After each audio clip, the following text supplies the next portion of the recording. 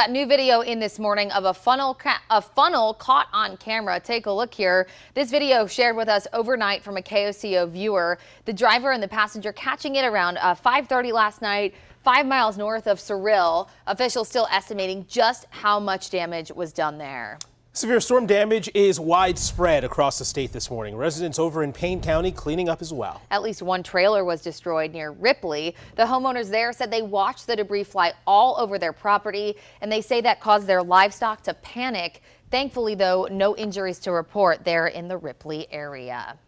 And our crews also tracked down multiple tornadoes all over the state. So this one was the first one touching down around 4:30 near the town of Omega, west of Kingfisher. Chase Rutledge watched that from Sky 5. No reports of any damage, though, in this area. It seems to have stayed mainly in the open fields. And then we had a similar story this morning in Red Rock. Severe storms hitting there as well, but little damage to report out of the area. This video from around 6 o'clock last night. KOCO storm chaser Derek Klein saw multiple funnels drop out of the cloud.